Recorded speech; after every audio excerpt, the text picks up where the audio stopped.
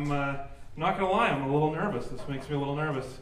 Which is good, right? You're supposed to, that's the thing now, is getting out of your comfort zone. Everyone's always saying, my friend Rebecca's always saying that on Facebook. She's like, do one thing every day that scares you. Not every day, Becky. We're not in a Saw movie. Calm down. That's too many scares. There's not even that many good ideas that scare you, right? Like the first day you take an improv class and then you skydive, and by the end of the week you find yourself down in Juarez playing Spin the Knife with a guy named Los Dangerous. Because you gotta get your scare in for the day. And you've already danced like no one's watching.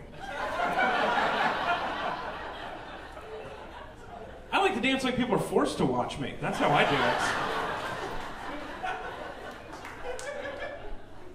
I wish this scared me all the time, but people think this is scarier than it actually is. Like, I met an oncologist at a party the other day, and she found out I was a comedian. She's like, really? You're a comic? That's the hardest job in the world. What? Then you are a terrible oncologist.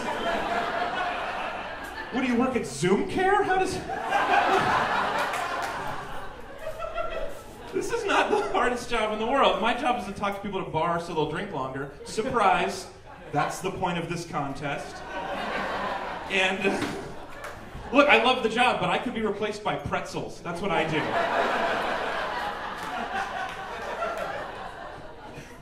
And this lady, she's a hero. I was like, you're a hero, you save lives. And she's like, yeah, but what if you tell a joke and nobody laughs?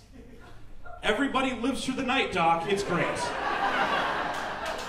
It's great. I'm a little sore tonight from a nap? Is that supposed to happen?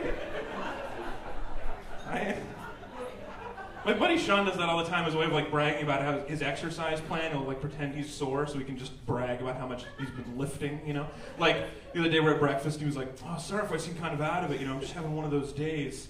You know those days where you get up really early, first thing in the morning, you hit the gym really hard, and you do like 500 of the Triceratops push, or whatever they're called, I don't know. You do a bunch of those instead of new personal record, because it's an arm day, and then later you're with your girlfriend, right, and you're on top, and your arms start to shake a little, you know, from all the weight you've been lifting. You know, that day? Nope. Sounds like a pretty good daydream. Have you...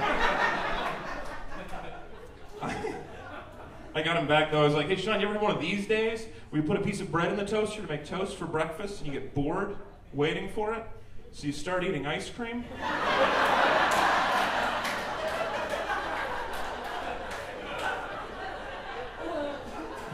And then you accidentally cut too deep in the ice cream because it's a belly day. And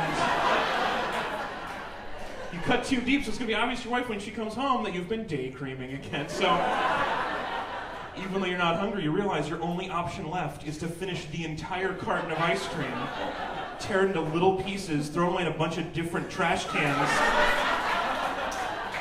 like you're Robert Durst getting rid of a body. Go to the grocery store, buy an identical pint of Rocky Road ice cream, eat it down to exactly the place you started, slide it back in the freezer, and then eat the toast. Because I've had that day. I'm familiar with that day. And sometimes when I'm on top, my arms shake from my body weight.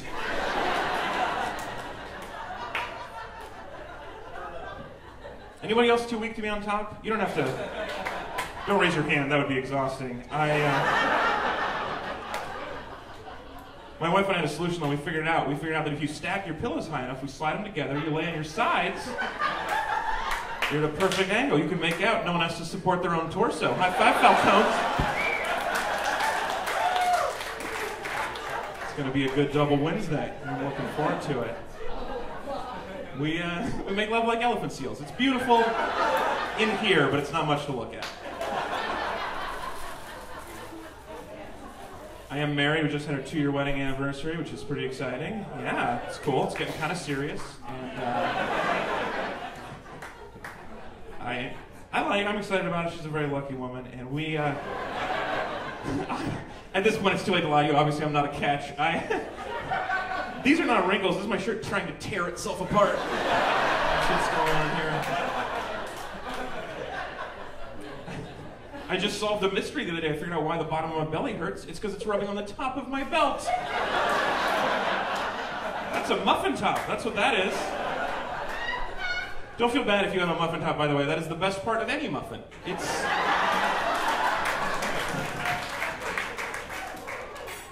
I also chipped a tooth one time eating pie too aggressively. Not a catch.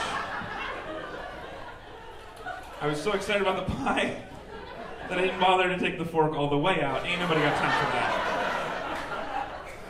Ain't nobody got time for that. So I went in too hot, 2 front teeth, metal fork, chipped my tooth. And my wife comes in, she's like, "What happened, big guy?" Because she calls me big guy sometimes. It's about the muffin top, not the junk. So I tell her, and instead of making fun of me, she goes, "Yeah, pie can be tricky." That's a keeper. I'm Alex Falcone. Thank you so much. I really appreciate it.